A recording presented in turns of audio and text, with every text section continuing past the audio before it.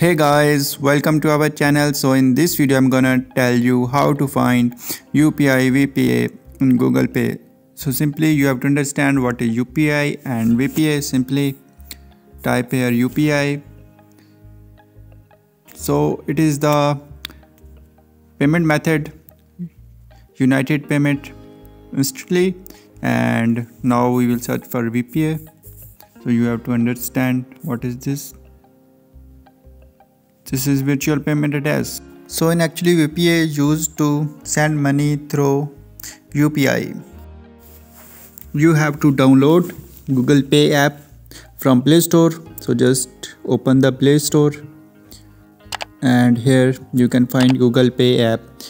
So you need to understand that in some countries Google Pay feature is not available. So you cannot use this feature.